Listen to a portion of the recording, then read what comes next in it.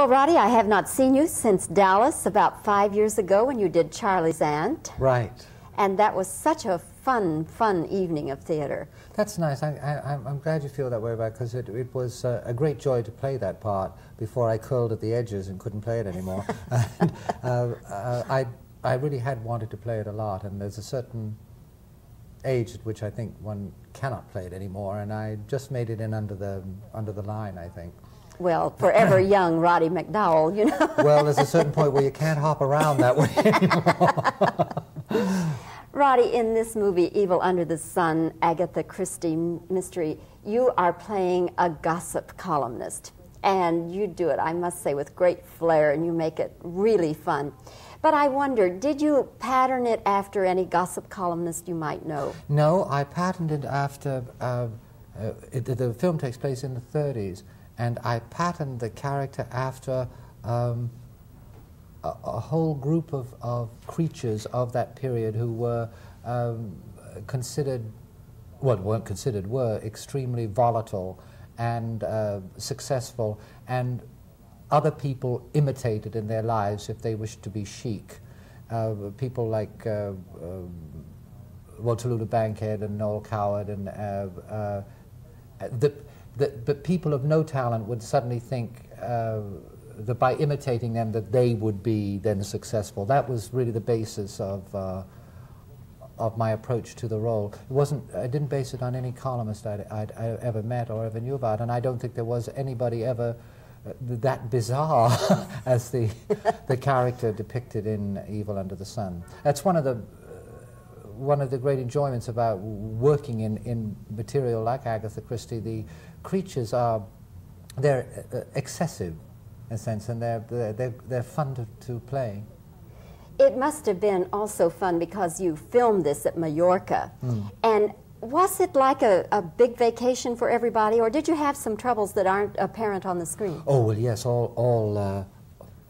it's wonderful when the end product looks to be effortless, because it should, because that's then that's the task at hand. But making a film is always very difficult. I mean, just the weather conditions alone, if the choppy seas, bad weather, changing locations. The wonderful thing is that the group of actors involved are all so highly professional and stunning performers and lovely people. So there wasn't any static or difficulty in that way, and the management, one of the most elegant for whom one could work. So it was a very happy experience to do with in that sense. But films are always very difficult to make. They're not easy to do. I don't know of a movie that is actually easy to make. It's hard work. I wonder also, we're coming close now to the Academy Awards, and the nominations have been announced. And what do you think? Are you making any bets about what'll be Best Picture and who will be Best? No, I haven't seen all the films, and I don't really go.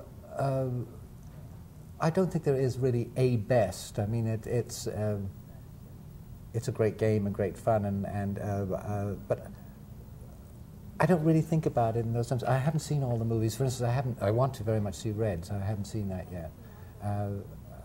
Have you seen On Golden Pond? Oh, it's lovely. And what are the other films nominated? Red's Golden Pond, Chariots of Fire. A beautiful film. Yes, beautiful movie. I forget what else is nominated. I just heard about it yesterday, so it hasn't really all sunk in. But I haven't seen all the movies, and I do think that before one votes, they should see all the product. Are you a voting member of the Academy? Yes, I am, but if I haven't seen it all, I don't think one should vote. You know, I don't think it's fair. Well, I imagine you are sort of a minority in that, because I think lots of people vote on films they have not seen, and I guess that's all right if that's what they want to do. Yeah. Another question. Do you feel that in your career, Roddy, you have been treated fairly by gossip columnists or not? I don't read a lot of it, so I wouldn't know. I mean, it's better not to read gossip, I think. Gossip an interview is an interview, gossip is gossip, and gossip becomes disturbing. I mean, You mean you don't read any of those pro or columns, con. like Liz Smith or... No. Or you don't read them? No. How can you discipline yourself not to? Because I think most people read them and say, oh, I don't believe them, but they sure read them. No, I don't.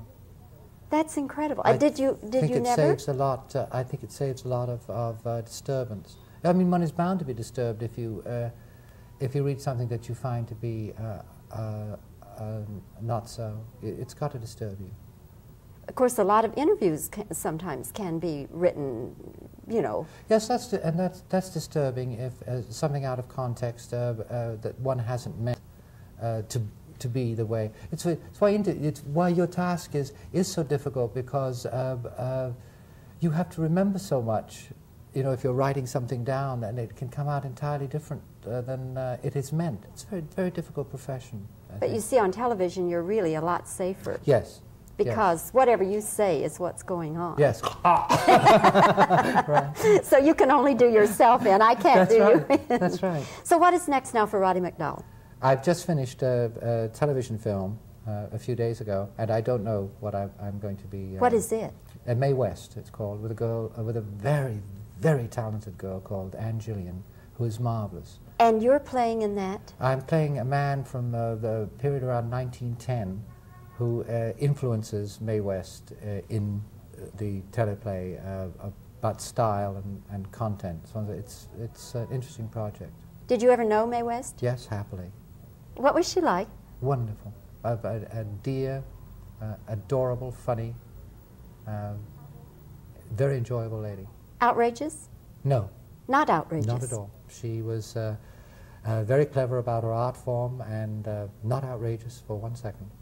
No. We'll look forward to that as well. Roddy, very nice to see you again. Don't stay away so long. You're due back in Dallas. Okay, thank you. So let's get a good project going for you. Thank you very much. Something where you won't have to run too much. Oh, okay, very good. Nice to see you, Roddy. You too. Thank you. Bye.